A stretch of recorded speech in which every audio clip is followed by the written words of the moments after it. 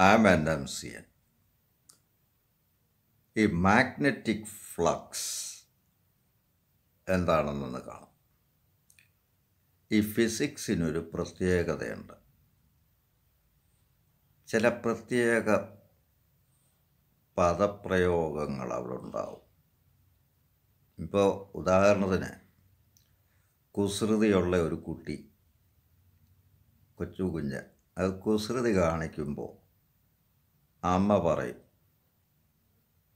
നീ തല്ല് വാങ്ങിക്കുമേ, നീ അടി വാങ്ങിക്കും. ചിലപ്പം പറയും, കൊല്ലും നിന്നെ. എന്താ അവിടുത്തെ വ്യത്യാസം? നീ തല്ല് വാങ്ങിക്കുമേ എന്ന് പറയുമ്പോൾ അവൻ കാണിച്ച കുസൃതി അത്ര ഗൗരവമുള്ളതല്ല എന്നേ അർത്ഥമുള്ളൂ. അമ്മച്ചിയോട്ട് തല്ലാനും പോകുന്നില്ല. അവൻ്റെ കുസൃതിയുടെ ഒരളവാണ് ആ പദപ്രയോഗം. നേരെ മറിച്ച് നിന്നെ ഞാൻ കൊല്ലും എന്ന് പറഞ്ഞാൽ കൊല്ലാൻ പോകുന്നു അല്ല. അപ്പോൾ അതിൽ നിന്ന് മനസ്സിലാകുന്ന, ആ പദപ്രയോഗത്തിൽ നിന്ന് മനസ്സിലാവുന്നത്, ആ കുഞ്ഞ് കാണിച്ച കുസൃതി അല്പം ഗൗരവമുള്ള എന്തോ നാശങ്ങൾ കാണിച്ചിട്ടുണ്ട്. അപ്പം ഈ കുഞ്ഞ് കാണിക്കുന്ന കുസൃതി അതെത്ര കണ്ട് വലിപ്പമുള്ളതാണ് എന്ന് സൂചിപ്പിക്കുന്ന പദപ്രയോഗങ്ങളാണ് അമ്മച്ചി നടത്തിയത്. എന്ന് പറയുന്ന പോലെ മാഗ്നറ്റിക് ഫീൽഡിൻ്റെ ശക്തി പറയാനായിട്ട് നമ്മൾ ചില പദപ്രയോഗങ്ങൾ നടത്തും. അതിലൊരെണ്ണമാണ് ഈ ഫ്ലക്സ് എന്ന് പറയുന്നത്. ഈ മാഗ്നറ്റിക് ഫ്ലക്സിന് വെബർ എന്നാണ് പേര് പറയുക.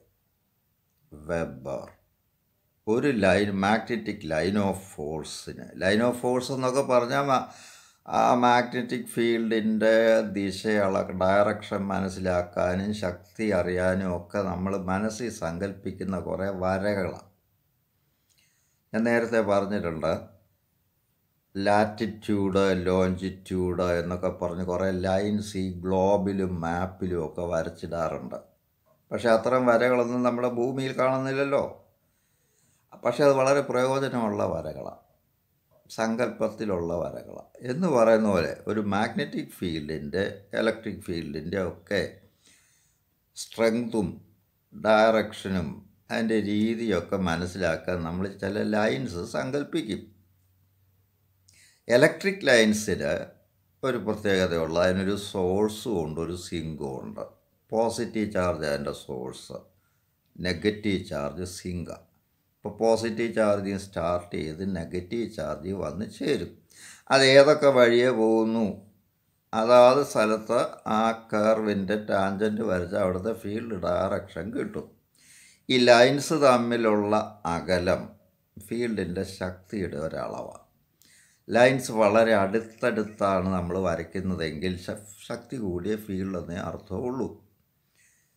ഇതുപോലെ തന്നെ മാഗ്നറ്റിക് ലൈൻസ് ഓഫ് ഫോഴ്സ് എന്ന് പറയുന്നത്, അവിടെ നമ്മൾ മാഗ്നറ്റിക് ലൈൻസിന് വെബർ എന്നാണ് പേര് പറയുക. അപ്പോൾ ഈ ഒരു സ്ക്വയർ മീറ്റർ ഏരിയയിൽ കൂടി എത്ര ലൈൻസ് കടന്നു പോകും? അല്ലെ, നമ്മളതിനൊരു സ്കെയിലെടുത്ത് അങ്ങ് വരയ്ക്കുക. ഒരു ലൈൻ ഓഫ് ഫോഴ്സ് ഒരു സ്ക്വയർ മീറ്റർ ഏരിയ കൂടെ കടന്നു പോകുന്നെങ്കിൽ അവിടുത്തെ മാഗ്നറ്റിക് ഫീൽഡ് സ്ട്രെങ്ത് 1 Weber/m² എന്ന് പറയും. 10 ലൈൻസ് കടന്നു പോകുന്നുണ്ടെങ്കിൽ ഒരു സ്ക്വയർ മീറ്റർ ഏരിയയിൽ കൂടി 10 ലൈൻസ് ഓഫ് ഫോഴ്സ് അല്ല 10 വെബർ കടന്നു പോകുന്നുവെങ്കിൽ അവിടുത്തെ ഫീൽഡ് സ്ട്രെങ്ത് 10 Weber/m² എന്നാണ് പറയുക. അത് നമ്മൾ ഈ ഫീൽഡ് സ്ട്രെങ്ത് ക്യാപിറ്റൽ B എന്നുള്ള ലെറ്റർ കൊണ്ടാണ് സൂചിപ്പിക്കുന്നത്. അപ്പോൾ അതിൻ്റെ യൂണിറ്റ് Weber/m². എങ്കിൽ എ എന്ന് പറയുന്ന ഏരിയയിൽ കൂടി എത്ര വെബർ അല്ലെ എത്ര ലൈൻസ് ഓഫ് ഫോഴ്സ് കടന്നു പോകും? B into A. ഒരു സ്ക്വയർ മീറ്റർ ഏരിയ കൂടെ കടന്നു പോകുന്ന ലൈൻസ് ഓഫ് ഫോഴ്സ്, മാഗ്നറ്റിക് ലൈൻസിൻ്റെ എണ്ണമാണ് ബി. എങ്കിൽ എ ഏരിയ കൂടി കടന്നു പോകുന്ന മാഗ്നറ്റിക് ലൈൻസിൻ്റെ എണ്ണം ബി ഇൻറ്റു എ. ഇതിനെ നമ്മൾ total magnetic flux linked with the area A എന്ന് പറയുക.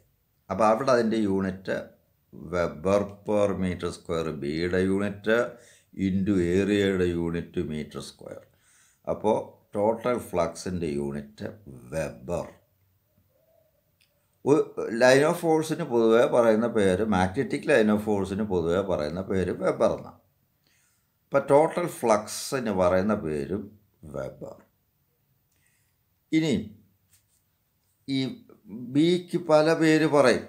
മാഗ്നറ്റിക് ഫീൽഡ് സ്ട്രെങ്ത് എന്ന് പറയും, മാഗ്നറ്റിക് ഇൻഡക്ഷൻ എന്ന് പറയും, magnetic flux density, number of lines per unit area, അങ്ങനെ ഡിഫൈൻ ചെയ്യുന്നതുകൊണ്ട് അതിനെ ഫ്ലക്സ് ഡെൻസിറ്റി എന്ന് പറയുന്നത്. അപ്പോൾ അതിൻ്റെ യൂണിറ്റ് Weber/m², അല്ലെങ്കിൽ ടെസ്ല എന്ന് പറയും. അപ്പോൾ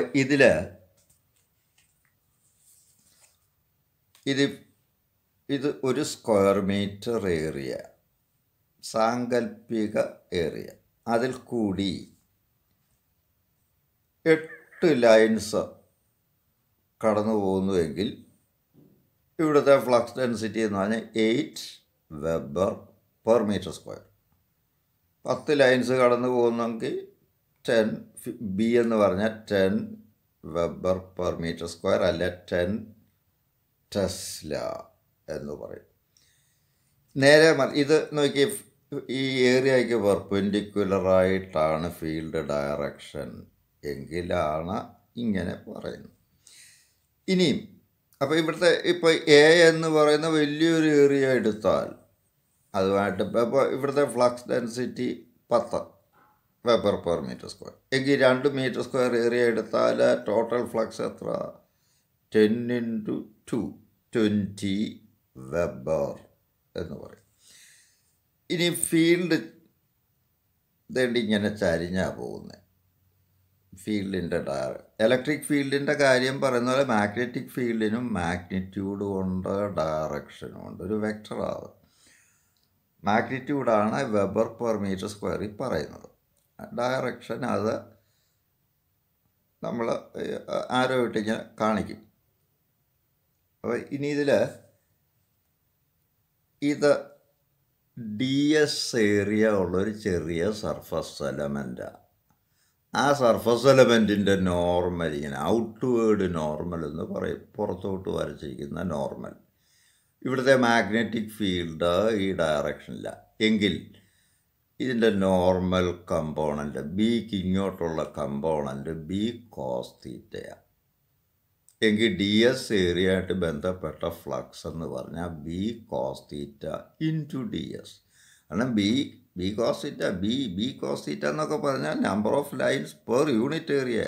അപ്പോൾ DS ഏരിയ ആയിട്ട് ബന്ധപ്പെട്ടാകുമ്പോൾ നോർമൽ കമ്പോണൻ്റ്, DS ഏരിയ ആയിട്ട് ബന്ധപ്പെട്ട നോർമൽ കമ്പോണൻ്റ് എന്ന് പറഞ്ഞാൽ BDS കോസ് തീറ്റ.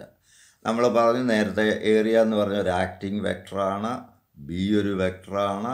അപ്പോൾ BDS കോസ് തീറ്റ എന്ന് പറഞ്ഞാൽ B.DS എന്ന് എഴുതും. എങ്കിൽ S എന്ന് പറയുന്ന വലിയൊരു സർഫസുമായിട്ട് ബന്ധപ്പെട്ട ആകെ ഫ്ലക്സ് എന്ന് പറഞ്ഞാൽ integral of BDS cos theta, surface integral of B എന്നാണ് പറയുക. അല്ലെങ്കിൽ integral BDS cos theta or integral B.DS. That is the total flux associated with a magnetic field, and this is used when the field is not uniform. ഫീൽഡിൻ്റെ direction എങ്ങോട്ടെങ്കിലും ആയിരിക്കുകയൊക്കെ ചെയ്യുമ്പോഴാണ് നമ്മൾ ഇത് ഉപയോഗിക്കുക. Field uniform ആണ്, ഒരേ ഡയറക്ഷനിൽ തന്നെ ഇങ്ങനെ ഒരേ സ്ട്രെങ്തോടെ പോവുകയാണെങ്കിൽ നമുക്ക് ടോട്ടൽ ഫ്ലക്സ് കാണാൻ വെറുതെ ബി ഇൻറ്റു ഏരിയ എന്നങ്ങ് കണ്ടാൽ മതി. ബി ഇൻറ്റു ഏരിയ എന്ന് കാണാം. ഇനി മാഗ്നറ്റിക് ഫ്ലക്സ് ലൈൻസ്. ഈ ഫ്ലക്സ് എന്ന് പറയുമ്പോൾ ഞാൻ നേരത്തെ ഇലക്ട്രിസിറ്റിയുടെ കാര്യത്തിൽ ഇത് പറഞ്ഞു. ലൈൻസ് ഓഫ് ഫോഴ്സ് ഒരു ഏരിയയെ ക്രോസ് ചെയ്യുമ്പോൾ ആണ് അതിനെ ഫ്ലക്സ് എന്നെടുത്ത് പറയുക. മാഗ്നറ്റിക് ലൈൻസ് ഇതിന് സോഴ്സും ഇല്ല, സിങ്കും ഇല്ല. ഇതൊരു closed പാത്താണ്. There is neither source nor zinc. നേരെ വെച്ചാൽ ഇലക്ട്രിക് ഫ്ലക്സിന് സോഴ്സും സിങ്കും ഉണ്ട്. കാരണം പോസിറ്റീവ് ചാർജും നെഗറ്റീവ് ചാർജും സെപ്പറേറ്റ് ചെയ്ത് നമുക്ക് വയ്ക്കാം. പോസിറ്റീവ് ചാർജ് തന്നെ ഒരിടത്ത് വയ്ക്കാം, നെഗറ്റീവ് ചാർജ് നമുക്ക് ഇഷ്ടമുള്ളടത്ത് കൊണ്ടുവെക്കാം, അല്ലെ വെക്കാതിരിക്കാം, എവിടെയെങ്കിലും കൊണ്ട് കളയാം. പോസിറ്റീവ് ചാർജ് ഒരു വസ്തുവിനെ പോസിറ്റീവായിട്ട് മാത്രം ചാർജ് ചെയ്യാം, അല്ലെ നെഗറ്റീവായിട്ട് മാത്രം ചാർജ് ചെയ്യാം. പക്ഷേ മാഗ്നറ്റിസത്തിൻ്റെ കേസിൽ അവിടെ ഈ ചാർജിന് പകരം നമ്മൾ നോർത്ത് പൊളാരിറ്റി സൗത്ത് പൊളാരിറ്റി എന്നാണ് പറയുക. നോർത്ത് പോളും സൗത്ത് പോളും നമുക്ക് സെപ്പറേറ്റ് ചെയ്യാൻ പറ്റില്ല. എവിടെയൊക്കെ നോർത്ത് പോളുണ്ടോ അവിടെയൊക്കെ സൗത്ത് പോളും ഉണ്ട്. അപ്പോൾ ഈ നോർത്ത് പോളിൽ നിന്ന് ഇറങ്ങിപ്പോകുന്ന ലൈൻസ് സൗത്ത് പോളിനെ അന്വേഷിച്ച് നടന്നാൽ വട്ടം കറങ്ങത്തേ ഉള്ളൂ. കറങ്ങി തിരിഞ്ഞ് അവൻ്റെ അടുത്ത് തന്നെ വരും. കാരണം അവിടെ തന്നെ ഉണ്ട് south Paul.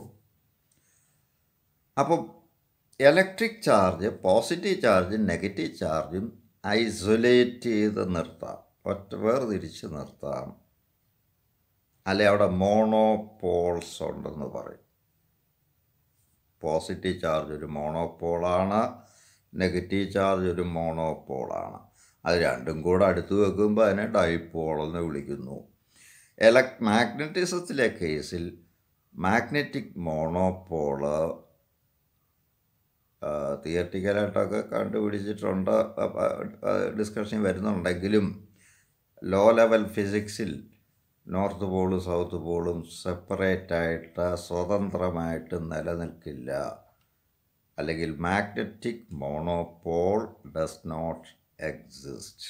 For this reason magnetic lines of force are closed curves. There is no sink, no source. അപ്പോൾ magnetic lines of force closed ആണ് പറയുമ്പോൾ വാട്ട് ഈസ് ഇൻഫറൻസ് എന്ന് ചോദിച്ചാൽ ആൻസർ എന്താ? Magnetic monopoles does not exist. അതുകൊണ്ടാണ് ഇത് അങ്ങനെ പറയുന്നു, ക്ലോസ്ഡ് പാത്തായിട്ട് വരയ്ക്കുന്നത്.